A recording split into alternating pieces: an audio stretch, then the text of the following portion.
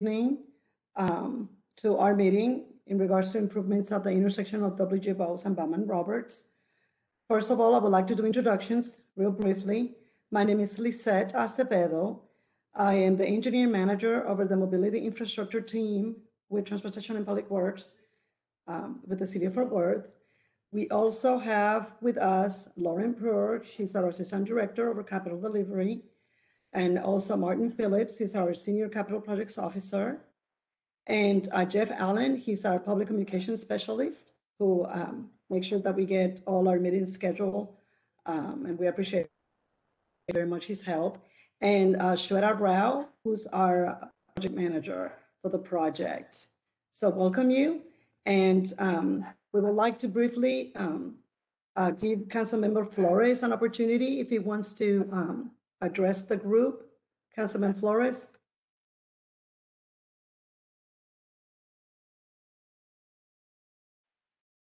Okay, we're going to continue with our presentation. So tonight's agenda, we are going to briefly just touch base on some of the concerns that were raised at our previous public meeting that we held about a month ago. And then after that, we're going to go right into our presentation. Some of the concerns that we received from the previous attendees of our meeting were regarding Bowman Roberts and what was Bowman Roberts not part of the streets that are listed. And then to be Councilman Flores, do you want to speak and address the group? Oh, no, I'll just say this briefly, just introductory comments again. Councilman Flores, Carlos Flores, glad to be here with y'all. Thank you to TPW staff for giving you this relevant information regarding this project. So please continue, Lisette. Thank you so much. We visited with staff, and Bowman Roberts is not appropriate to add to the NTP because of the proximity that it has to other thoroughfares that are currently in the NTP, such as Hawthorne Boulevard and Buckle Road. Usually, main arterials are about a mile apart. Also, the projected volumes for Bowman Roberts are fairly low compared to an arterial. Currently, the roadway has about 3,600 vehicles a day. Also, the right-of-way for Bowman Roberts is right at 60 feet, and arterials require a minimum of 80 to 130 feet of dedicated right-of-way. So this roadway has quite a bit of properties that are really close to the edge of the road, will make it very prohibitive to acquire right-of-way and impact a lot of properties to be able to turn this roadway into an arterial roadway. Can crosswalks and sidewalks be installed at this intersection? So we have visited with our consultant, Donaway and Associates, who are also on the line, and we're evaluating the design of the intersection to be able to make these changes. Next slide.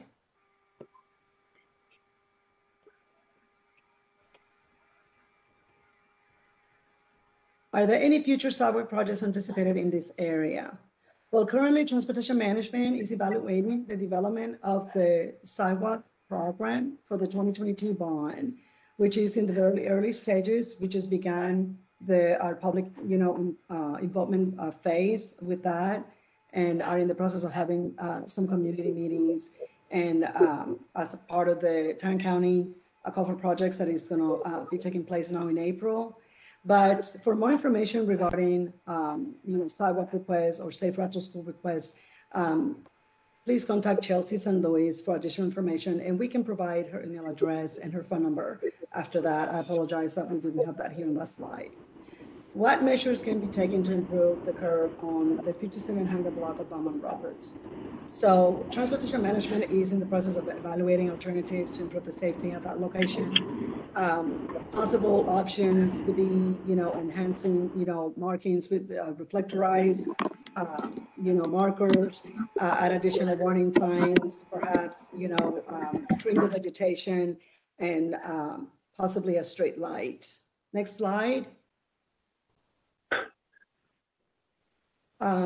So there was questions regarding why we were doing an interim improvement project at the intersection instead of a permanent solution at this point. So this project is part of our intersection improvement program that we have at the city that we have for the citywide to improve intersections, capacity and safety. And a lot of these improvements are interim until a permanent solution that is more cost prohibitive can be implemented. So this is for safety to improve sight distance and operations at the intersection until the ultimate configuration of WJ Bows can be implemented. Next slide. Okay, with that, I'm going to turn it over to Shweta. She's going to go over the presentation about the project. And if you guys can just hold your questions until the end or input them in the chat box, we will be able to get to those at the end. Thank you. Thank you, Lisette. Good evening, everyone. This is Shweta, and I would like to go over the presentation from here. And it's similar to the last presentation, but we have added a few more details to it based on the comments that we received in our previous public meeting.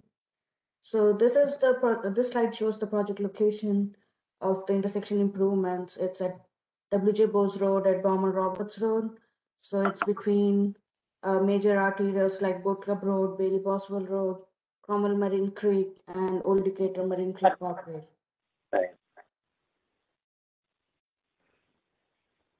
So coming to the project background, this location was selected for intersection improvements based on its unsafe geometry. We have a skewed geometry at this location that restricts the sight distance and creates unsafe conditions for travel, and it has resulted into multiple crashes, unsafe speeding. So we wanted to do some improvements that would make this intersection a safer to maneuver. So the major project goal for this was to improve safety and traffic flow at the intersection. And a mini roundabout has been selected to meet these project goals. And we will also be including some roadway paving and drainage improvements as a part of this project. This project is funded by 2014 bond program, and estimated construction cost for this project is around $500,000.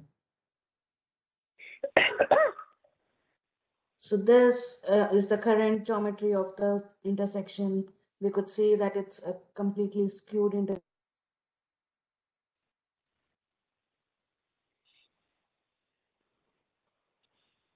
You can't. Shweta, are you still there?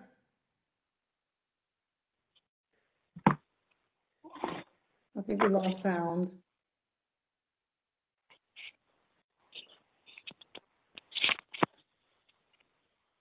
Shweta, can you still hear us?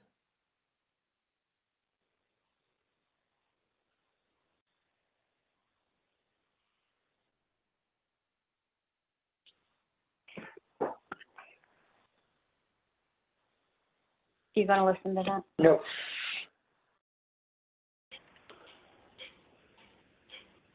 Seth, do you have a copy of the presentation? I sure don't, but let me email her real quick. I apologize, guys. She's obviously having some technical difficulties. Just hang on with us.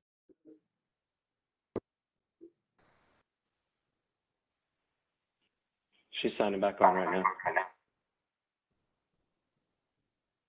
Sorry, everyone. I just lost my internet for a moment. I'm back again. So yes, so this is the proposed improvement for the location where we will be installing 94 feet diameter mini roundabout, and this would alleviate the sight distance issues, and it will also reduce the speeds at the intersection that would enhance more safety to both pedestrians as well as the drivers who go around this intersection. We will also be improving the drainage improvements on all the corners of the intersection.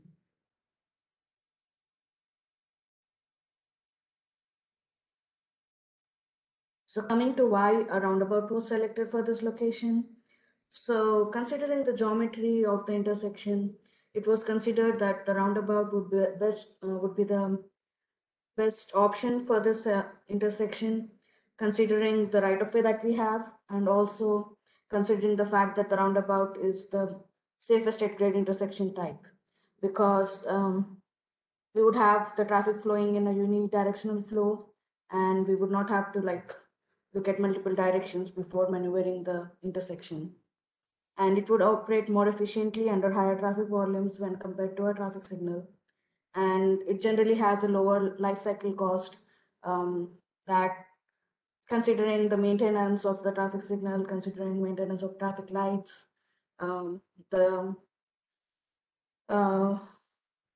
maintenance cost for the pet signals and everything, roundabouts save quite a bit of money while considering the life cycle cost of the project. Again, we did a traffic analysis to compare both traffic signals as well as roundabout for this location. And we found out that though the traffic signal would improve the operations during peak hours, it might cause delay for certain traffic movements like the left-hand lanes. So if we have permitted left-hand lanes for traffic going northbound and coming southbound, so it would cause delays when we just have a single lane operating for both through traffic as well as the left-hand lanes. And roundabout would be more efficient in this location because it won't be causing any delays for those traffic movements. And signal will not improve the intersection safety because it will not alleviate the unsafe speeding of the vehicles at the location. So considering the safety, we had 11 crashes at this intersection in last 3 years due to speeding and unsafe geometry. So the roundabout would be the best solution to address all the issues regarding the speeding as well as the unsafe geometry, because it would be reducing the speeding. It would reduce the speeds of the vehicles when the vehicle approaches the intersection to less than 25 miles per hour. And it will also increase the visibility, and it will also reduce the conflict points that a vehicle has at an intersection. So generally for a signalized intersection, we have around 28 to 32 conflict points, whereas for a roundabout, it's 18. And we will be converting a two-way stop control intersection to a roundabout. So we would be reducing the number of injury crashes at the intersection too.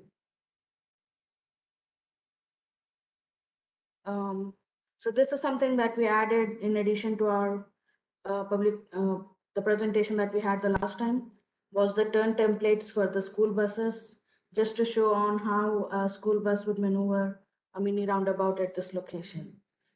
So as you can see the path over here, it shows, pink one shows the front wheel track, the front wheel track, and the green one shows the rear wheel track. And this is how a large vehicle or a bus coming from westbound W.J. Bose Road would maneuver a mini roundabout. Similar for a vehicle coming southbound on the Bowman Roberts Road.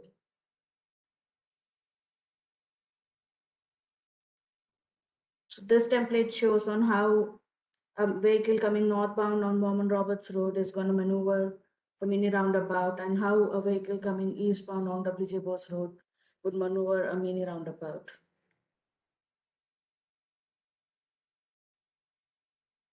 This slide shows on vehicle turning north from coming eastbound from W.J. Bose Road, and a vehicle turning west coming south of Bowman Robert Road.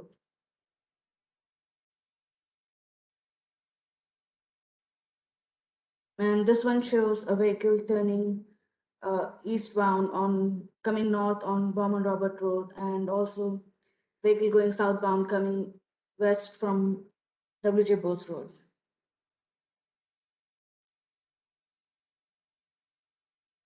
So coming to the project schedule, we will be issuing a task order for our FAIN group to complete the construction on this project, and we are anticipating the start of construction late spring 2021, and the estimated duration for construction would be 5 months. So executing the contract with the contractor might take around a month, so we anticipate starting construction sometime later next month. So that is all I have. Please let me know if you have any questions. and we will be happy to address them. I have some questions. My name is Ryan Smith. I'm with the Northwest Alliance. Was anything changed after the meeting with the design, your last meeting with the design?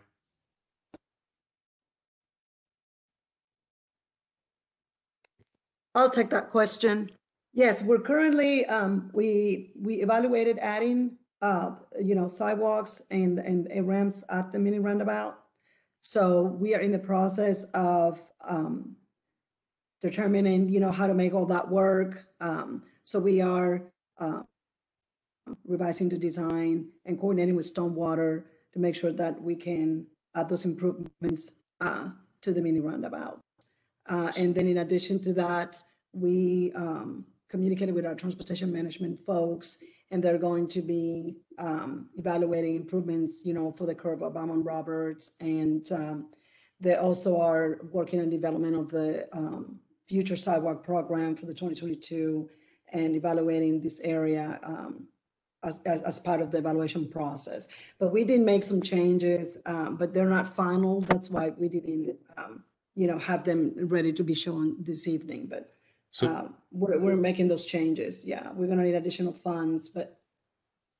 So when do you anticipate those changes being final? Because just for example, we had an alliance meeting last night with the District 7 candidates, and one of the candidates lives in this area and actually spoke of this without us asking of it, and his kid has to walk in this area, and also alluded that the school district has to have extra bus stops due to this problem. And I'm aware of that the school district has been in communication with the city for 4 years on this.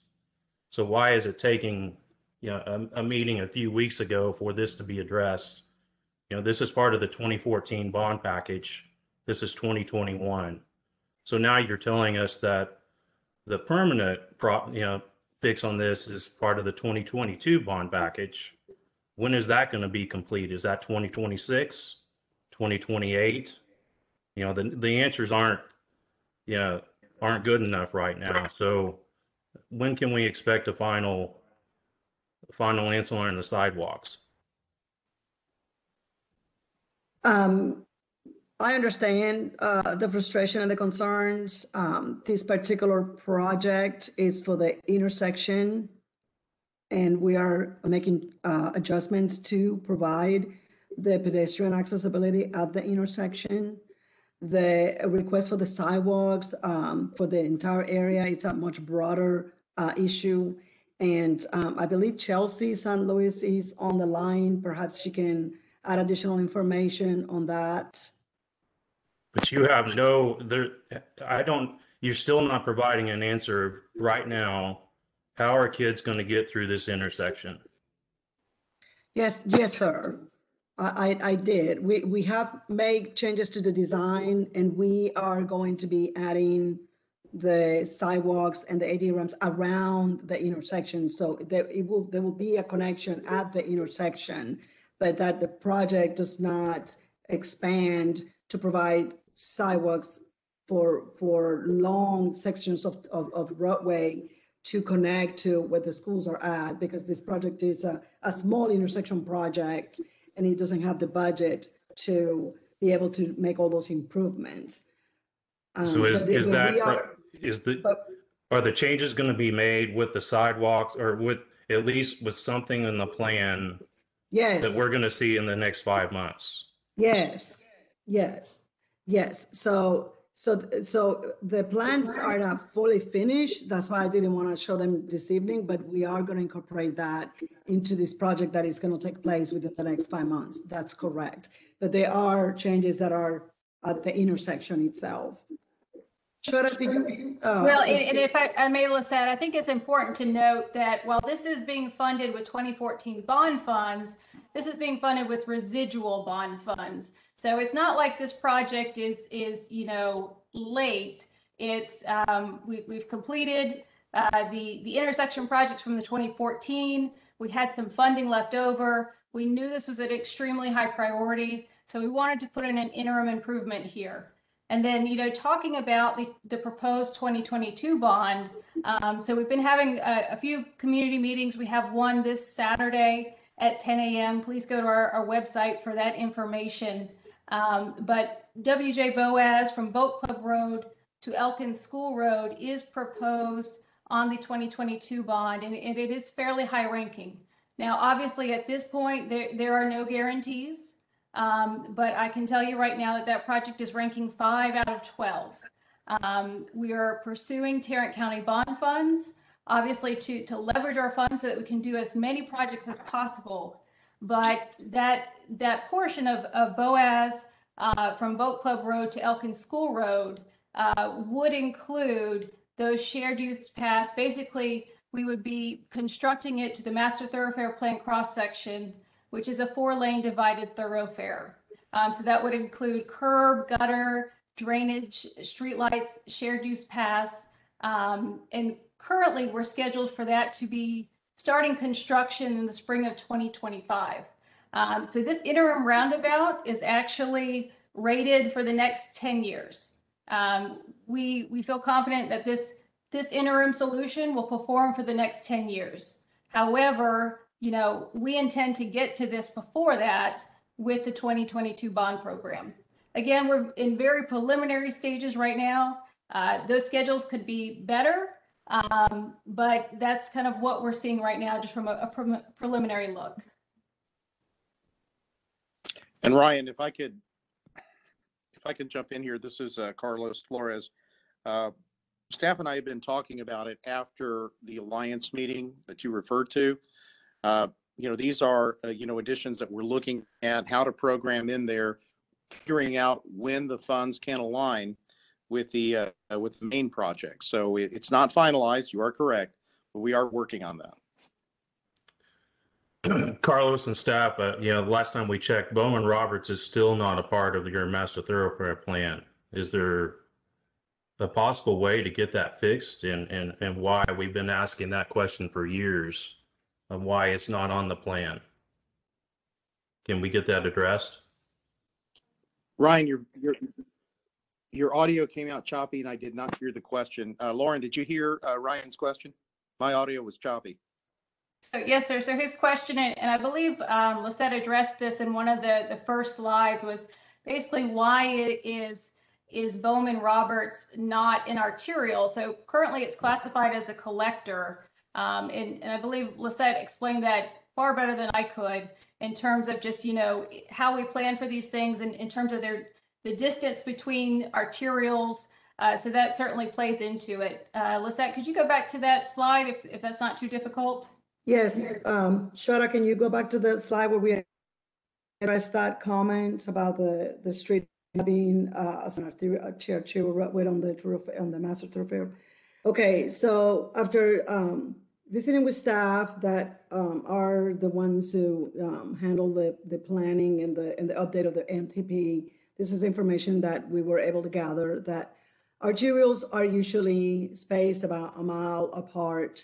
And there are roadways that are intended to carry 10,000 vehicles or more a day, 4-lane divided at least, with future expansion to 6 lanes. They require 80 feet up to 130 feet of right of way. And Bowman Roberts, it's a 60-foot, right of way dedication with low volumes, about 3,600, vehicles there a day. And it's got quite a bit of residential along there that is very close to the roadway, and it will be very prohibitive to take on, additional right of way from those properties to construct an arterial where there is arterials already within the mile radius. So that's why Bowman Roberts, it's not in the NTP currently.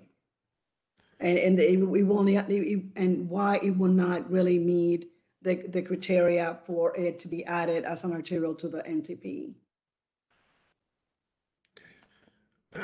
Thanks for that.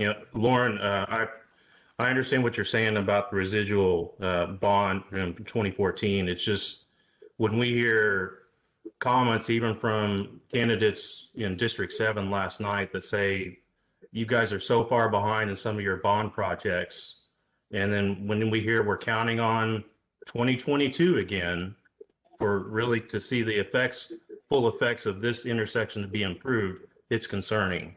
We feel like we're never going to see that.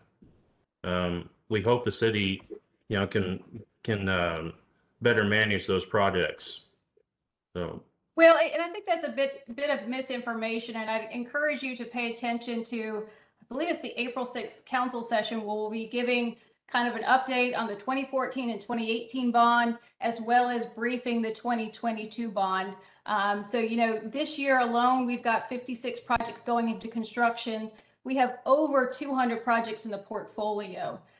So from my perspective, and we measure things in terms of, projects in construction as well as funds expended. So we kind of look at it from two different angles. And, I feel like we're tracking pretty well. By May of 2022, we'll have about 8 projects that haven't gone to construction yet. And those are for various reasons. A lot of it has to do with just different permitting and right-of-way requirements. But those will certainly be covered in those presentations. Okay.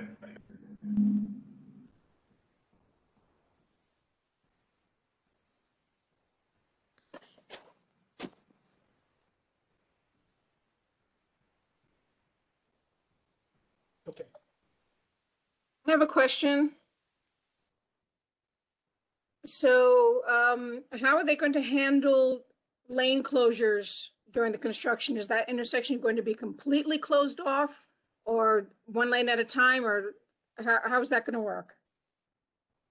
We'll be working with the contractor. What our intent will be to wait until school is finished, it's out, to try to take advantage of being able to do some like full closures so the contractor can work quicker. But most of the time we have to maintain at least one lane open per direction. It's just that it's very narrow. This intersection is kind of it's a little bit challenging. But we will be communicating with the public with message boards, and at least 7 weeks, 7 to 10 days in advance before any lane closures will take place. But our intent is that we have a 5-month schedule. But if we can allow the contractor to have some full lane, full closures and some of those, one approach or 2 approach at a time, they could get a lot of work done real quick. So we would like to take advantage when the traffic is lighter, when, even though that the traffic is not as heavy as it went with COVID, because not all the students are doing in person, but there is quite a bit of students that are doing in person and buses traveling, et cetera. Once school ends for the semester, the first week in June, traffic will be much lighter, and it will be to our advantage if we could do some routing, some detours to allow the contractor to be able to go out there and for those 2 months to get a lot of work done. But we will be communicating with the residents, in advance. And every time there's a traffic change, we'll have to communicate that too.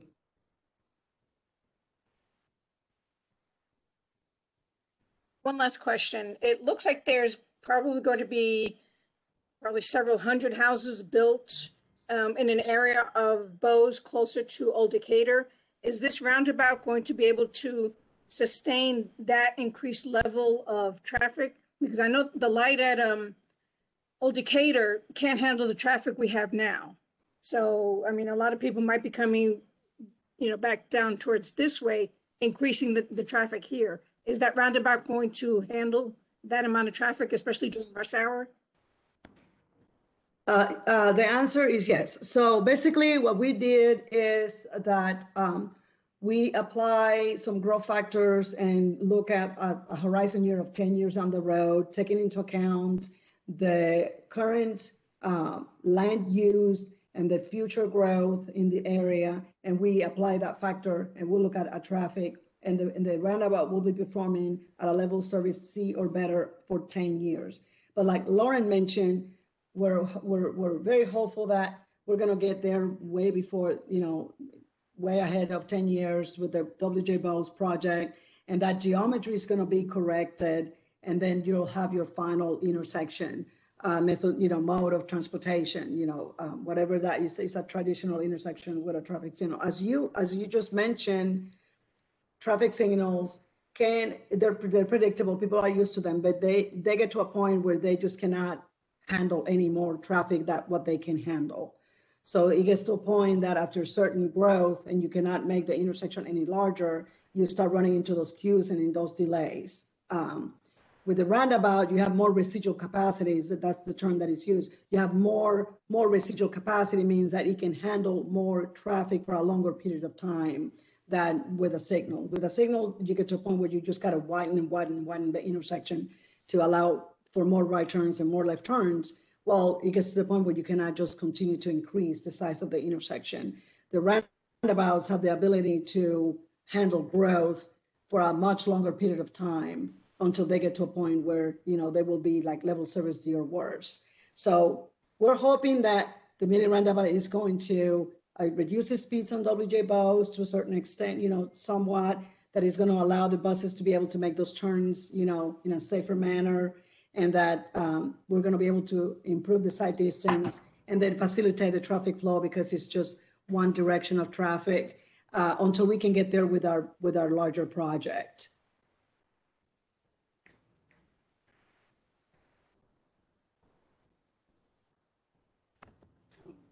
Thank you, Lisette. Looks like we have a few more questions in the chat box. The first one is, it looks like the center circle will be flat, allowing people to drive straight across. Seems like there will be steep learning curve for people. Are there any other mini roundabouts in the area? So the central circle won't be flat. It would be but it would be traversable, but it won't be flat, but it would still provide a barrier between the roadway Basically, elevation and that. It has a dome in the center that is transversable for large vehicles, like a fire engine, or a large truck pulling a trailer.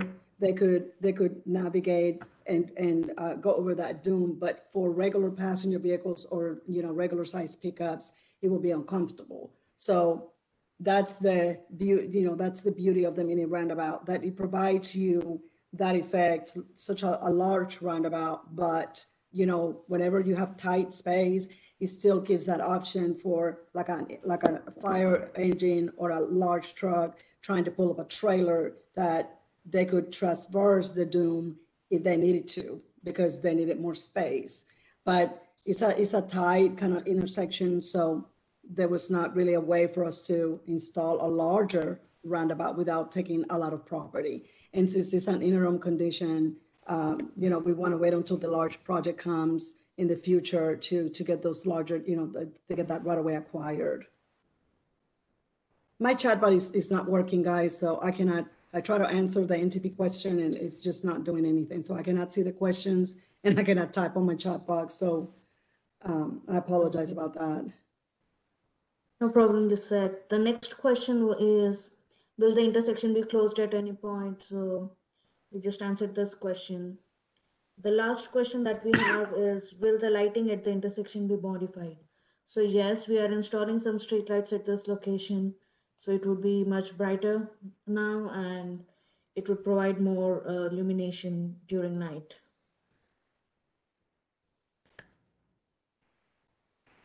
That's all the questions that we have in chat box. Do we have any more questions? If I could ask, I just wondered, I Googled mini roundabouts and I saw some interesting things in the UK, but I've not seen comparables here. Are there any mini roundabouts like this in the area? Or is this going to be relatively new? I believe that this mini roundabout is going to be like one of the very first ones here in our area, but there are quite a few mini roundabouts throughout the country. I have Jay Van Housen on the line. Jay, can you add additional information about that? Yeah, sure, Lisette. Can you hear me okay? We sure can. Great, good evening, everyone. Yeah, I'm one of the consultants that works for the city of Fort Worth, and throughout the years have kind of been helping with roundabouts and other things. But Yeah, to answer your question, Mr. Townsend, probably the closest mini roundabout that City of Fort Worth has would be over at Folk and Wingate, and that's kind of on the northwest side of town, outside of downtown. Recently, we just installed another mini roundabout in the city of McKinney at an intersection called Rock Hill and Graves. And as far as minis, though, they're fairly new in the U.S. Really, with respect to Texas, there are other states like Maryland and Michigan that have been installing mini roundabouts for 15 to 20 years. And I guess it's just kind of taken some time to get here to Texas. But yeah, the closest example would be that Folk and Wingate, that's FOCH, and Wingate, that's more of a smaller, much smaller compact mini roundabout that the city of Fort Worth constructed a few years back. And then something very similar would be over there, like I mentioned in McKinney, at Rock Hill and Graves at that intersection.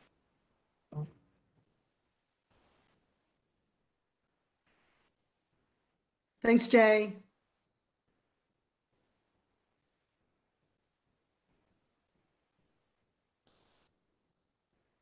All right. If we don't have any more questions, I wanted to thank you for your time this evening. I know that your time is very valuable. Please go onto our website to look for the information about the community meetings that we're having about the 2022 and the Tarrant County Call for Projects. There's one this coming Saturday at 10 a.m. And then Ryan, once we finalize the plans showing the new sidewalks at the mini roundabout, I'll share those with you. Okay, thank you. Lisette, this is Councilmember Flores jumping in. I got a couple of texts from folks who said they weren't able to get on the meeting because the link didn't work. I sent them the link, and I think at least one of them was able to join. Unfortunately, they missed most of the presentation. Is there a way that staff can field more questions to TPW? I mean, I'm sorry, that TPW staff can field some of the questions of folks who could not get on the meeting because of the link issues, that way that they're fully informed. Absolutely. I believe that at the end, there's our contact information. This was recorded, I believe. Jeff, can you confirm? Yes, this meeting has been recorded. The meeting has been recorded, and we will upload it, shortly. And we're more than welcome to, go through this presentation. If anybody reaches out to us and they would like for us to just walk them through the presentation. I apologize. I don't know why the link didn't work, but we sent quite a few mailers about the meeting, and we were hoping to have a little bit more response, but we're available anytime. Shweta will be going on maternity leave in a couple of weeks, but I'm the main point of contact, and Derek White, he's gonna be kind of like keeping an eye on the project while Shweta is out. But I can answer any questions or provide information to any of the residents. Yeah. Quick question, David Mendez here. I wasn't able to get on earlier. I believe it was addressed of why Bowman Roberts isn't on the master thoroughfare plan, or maybe wasn't addressed, and isn't developing on an. Oh, sorry. Go ahead. It was answered a couple of times before, but I'm welcome to talk to you about that if you wanted to go over that again. I would just like to know the master thoroughfare plan status, and isn't it pretty much against policy to develop without a plan, without the master thoroughfare plan? That's correct. So the NTP, it's the official document that the city, keeps all the requirements for all of the roadways in the city to allow for future growth. And it establishes the right-of-way requirements for all the different type of streets. Okay, so arterial streets, which are the ones that are the main roads that are that they carry quite a bit of commercial as well as residential and mixed development, that they can they're planned for 30,000, sometimes 40,000 vehicles a day, with 4-lane divided, with possible future expansion to 6-lane divided. Those roadways are usually spaced at least a mile apart in the map, and they require a larger print, right, of right-of-way. So you're looking at that some of these roads were under the old update, before we did the update, they only had like 110 foot of right-of-way dedicated, and now the new footprint requires 130 feet of right-of-way dedicated. Bowman Roberts is considered a collector street, and it has a 60 feet of right-of-way requirement.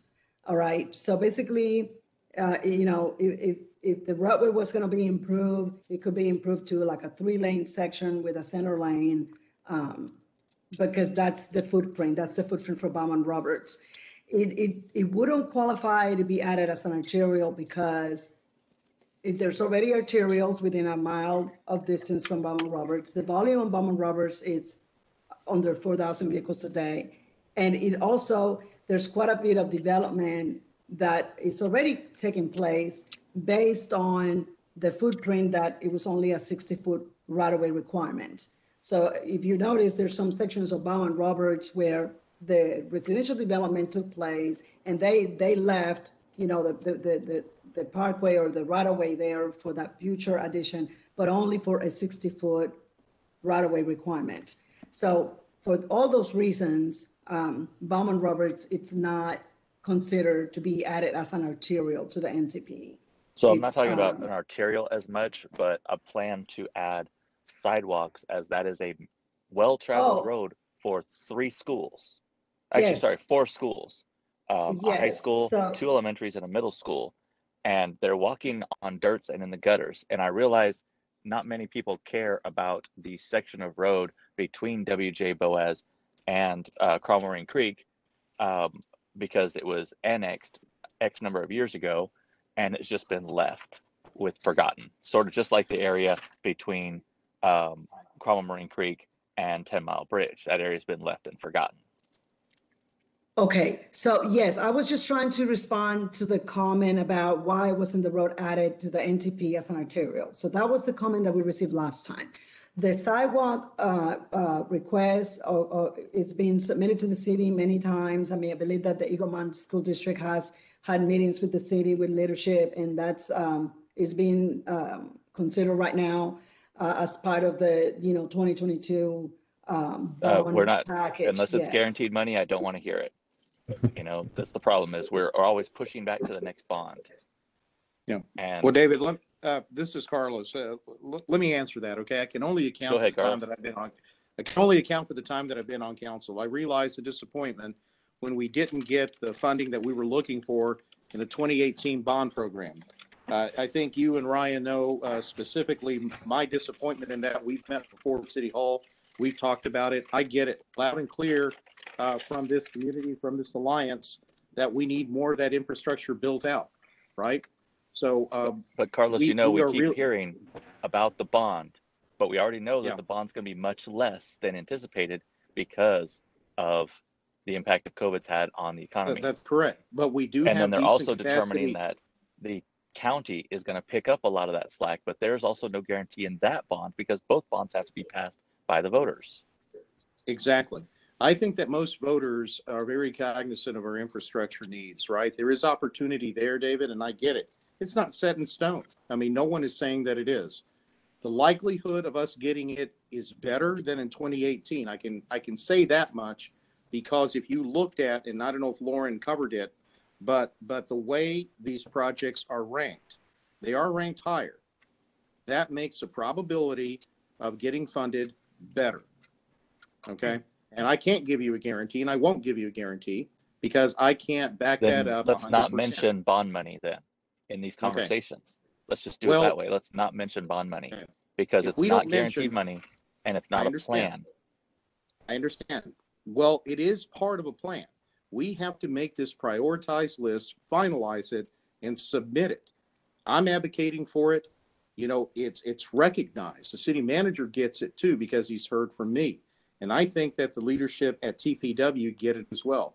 You have had meetings with them virtually. You have communicated as much. keep doing that. In other words, keep the heat on, right? Don't let up. You know, keep that emphasis on the importance of this project. Your area is growing, but the infrastructure isn't growing with it. It You know, I'm hasn't been. frustrated too. Exactly. Yeah, I'm frustrated too. So what's Okay, the plan with the bond fails? What's the plan then for this area? All right. Let me answer it in a way, but you need to keep in mind, David, I'm only answering the question the way you posed it, right?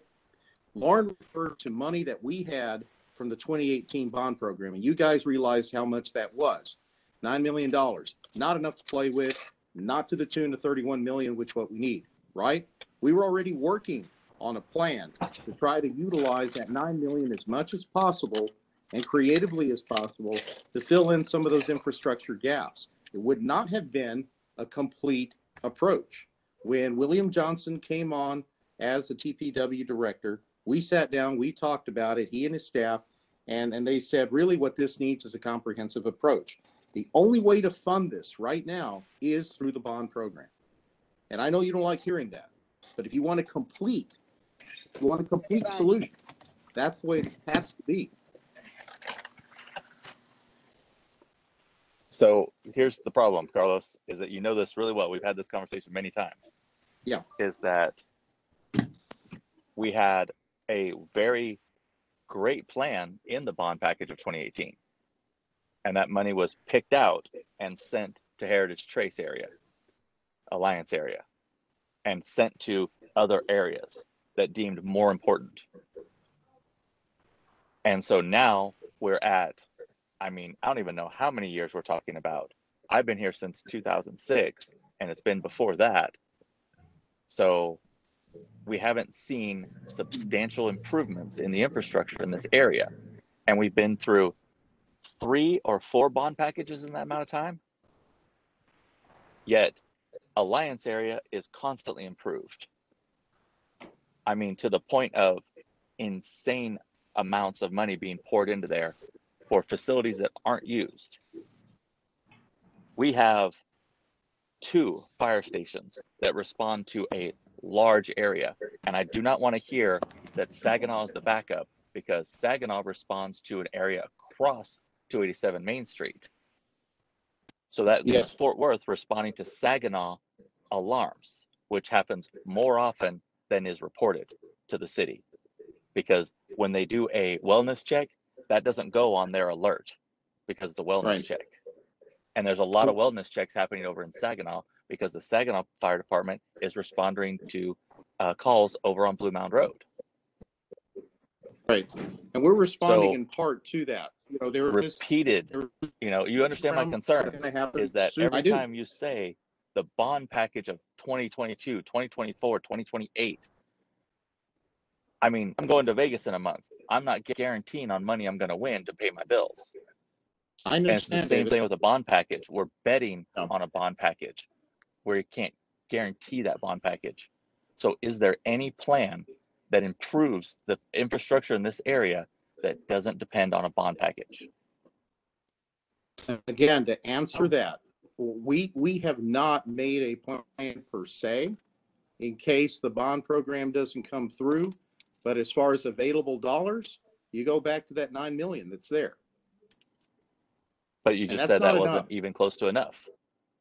So what I'm asking is, I know you is asked there me specifically a talk if there was of a plan. No, is there sir. talks No. of a plan? Okay, No. so there's no plan at all if the bond package doesn't go. Not at this point. Gotcha. All right, that's it. Yeah. But I get it. And we're going to keep advocating for the importance of this project. The importance has not lessened since the last bond program, right?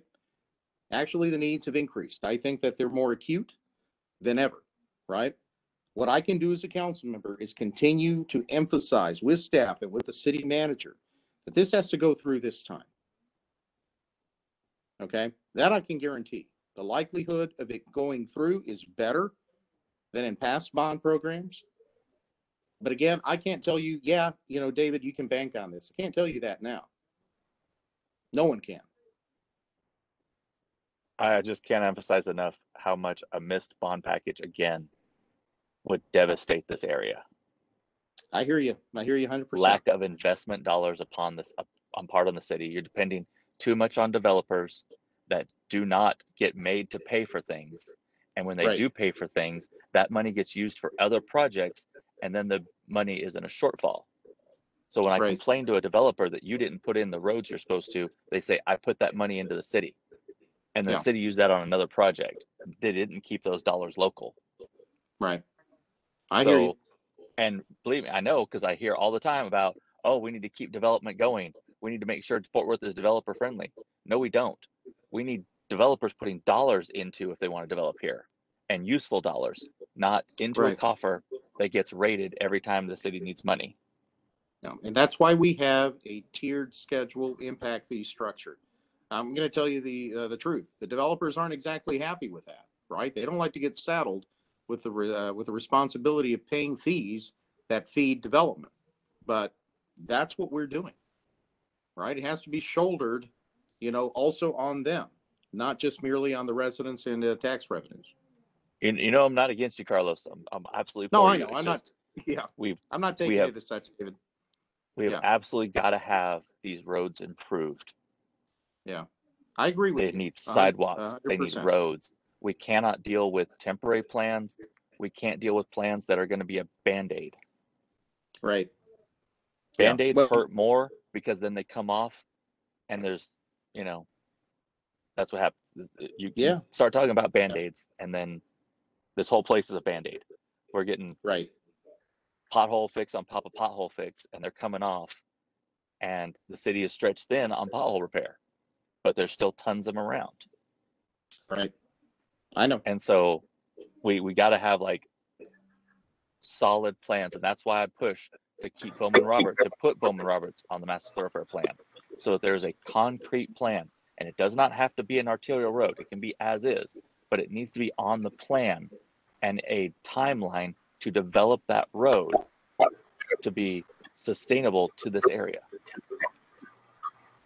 I understand, David. Yeah. That's all I have. Yeah, no, you bring up good points. You and I have talked before a lot on this, and there's not much disagreement there. I know.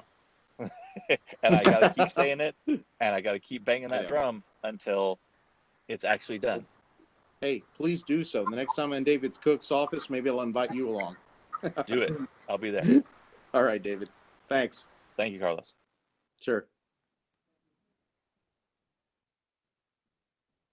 I think Mr. Townsend raised his hand again. Yes, I put a note in to everybody, and I'll just read it to you because nobody's addressed it yet.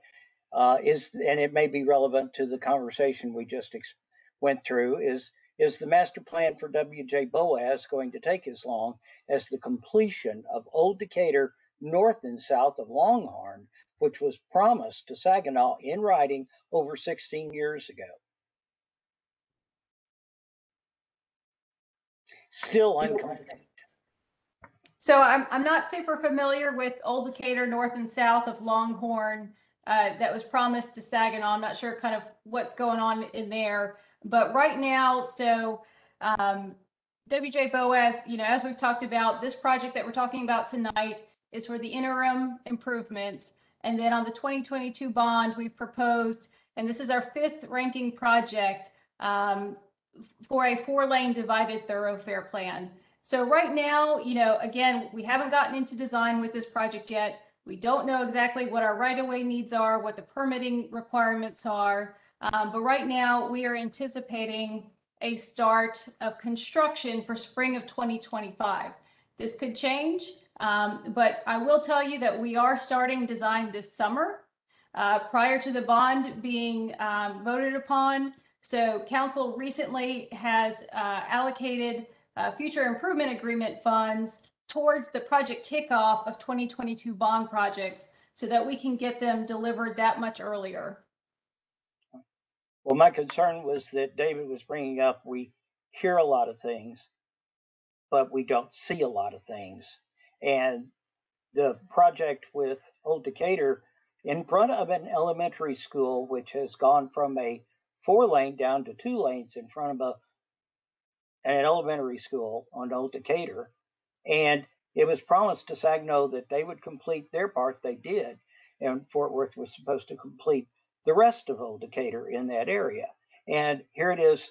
We've been in the area over 15 years and started looking 16 years ago. And it was already in writing that that was Fort Worth's responsibility to complete that. And so the concern here is that if we're not holding up to our promises to Saginaw to finish a road that was supposed to have been finished way before now, how can we as voters and citizens take to heart all these plans when things that have already in writing been promised over 15 years ago that have not been completed?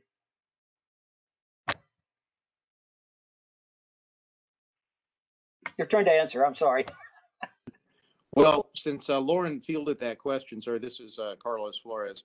Okay. That's before my time too, and I don't have any relevant background to draw on, so I guess that would be something that TPW can look into and probably give you more of a historical context and see what exactly transpired, because I don't know. Yes, Well, sir. So Ed, just familiar. make sure, Jeff Allen, do you have Mr. Townsend's contact information so that we can get back with you? I'm sorry. If you could provide Jeff Allen, so he's on here, he's kind of pulling the strings for this WebEx. Make sure that we get your contact information so that we can kind of look into that history and get back with you. I'll send it right now. Yeah, Mr. Yeah, if you could send it privately, and I'll record it down. So. Right. Thank you. And I know Dennis Shingleton is familiar with the Old Decatur problem. I know he's not going to run again, but he is familiar with that because I've talked to him about it. Mr. Townsend, this is Lisette Acevedo. Yes, ma'am. Yes, and I am familiar with Old Decatur, road project. And I'm not certain, why did the road, why did Fort Worth did not build the road, according to how they were supposed to build it. But when I became aware of it back in, I believe it was in 2010, maybe, we went ahead and made sure that, we got it built. And that's how we went ahead and got it built from Parkview Hills all the way to Belly Boswell. And actually, we finished the construction of that somewhere in 2014, 2015. So I am familiar with, with that agreement. And like I said, I don't know what happened, but I became aware of the issue in 2010. And then once I became aware of it, we got to work, and we were able to get the road built in, I believe, 2014 to 15. The only difference here is that you have a completely different group of folks, and we're making a commitment. We're allocating the $9.8 million that the council already allocated for us to begin designing these projects, as well as another almost $10 million of impact fees. So we're already committing about $90 million to try to get all of these projects that are well ranked and being identified, and we want to begin that effort this summer. So we feel pretty confident. I mean, we wouldn't want to, spend these funds if we were not, confident that we were going to get the funds for the construction. So we are going to begin design efforts in these projects, this summer. Funding is already been identified for that. And then for the Cromwell Marine Creek, which in the 2018 was just a Band-Aid, like it's been mentioned before. We rescoped the project and increased the budget, from the $9 million to $12.5 million, and we're designing the full roadway, the 4-lane divided, full roadway. And so we also are confident that, we're spending $12.5 million designing that that we're going to be receiving the construction dollars. So the city is making an investment already. Well, my concern was about the two sections of Old Decatur, just north and south of Longhorn, that have never been completed. Yes, the south. You're right. And the south, and the portion south of Longhorn, I believe it was supposed to, a portion of that property is still like not developed yet. And so that's why that portion on the west side of Old Decatur, you know, south of Longhorn, that corner or that section there, that's why it has not been improved. But we definitely can do some research and being able to provide you some more information about that section. So the 2-lane road, so where it's 2 lanes in front of the elementary school, doesn't give us any impetus to protect the children with a proper completion and continuation of the 4-lane road that goes up to about 50 yards just short of the elementary school? We'll look into, you know, we'll do some research and get back with you, because I'm really familiar with the portion north of Parkview Hills that also was 2 lanes for 15 years. The portion that north of Parkview Hills all the way to Bailey Boswell, that the city finally were able to like add our half into 14. But we'll certainly look into the south and into the portion south of Longhorn and get back with you. But I know that there's some development there that it hasn't taken place yet. But my concern was for the kids at the school. So, but thank you for looking into it. I appreciate it. You bet. I hope that I was able to give you some good information, even though that I don't have. Conversation started. That's always a good place to start. Thank you. You're welcome. Do we have any more questions? Do we? I see one more question in the chat box. Who is the best channel to route feedback to the city council members, TPW staff?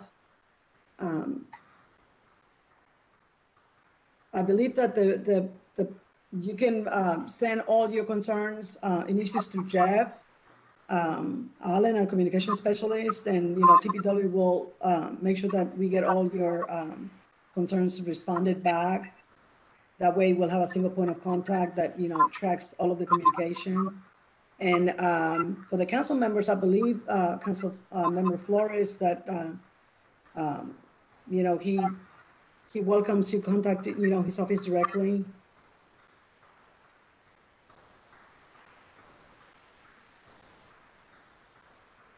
Hello, this is Council Member Flores. Was there a question for me? I'm sorry. No, there was a question in the chat box. What was the best way to route feedback to you? Oh, yes. Okay.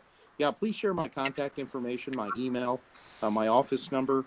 More than happy to speak to anyone, and just want everyone to know that we are taking notes about this, okay? We are going to take your input and apply it, to what it is that we're planning, and try to address things that may not be part of the plan right now. And we mentioned sidewalks. We're trying to incorporate that. To Ryan Smith's previous point, it's not finalized yet, but we're trying to finalize it, again, as part of the 2022 bond.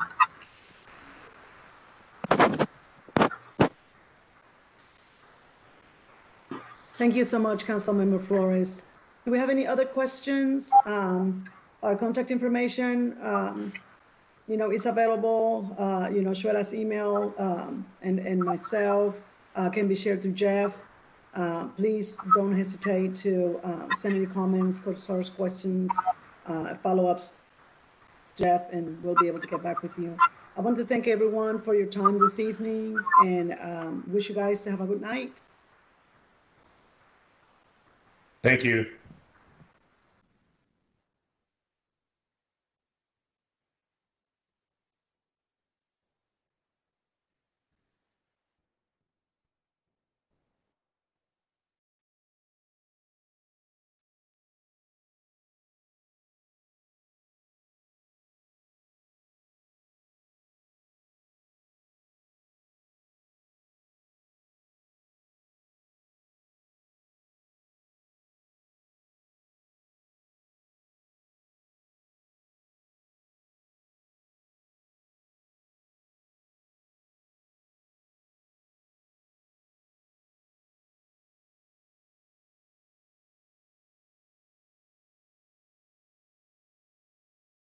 right, guys. Thank you. I'll talk to you all tomorrow.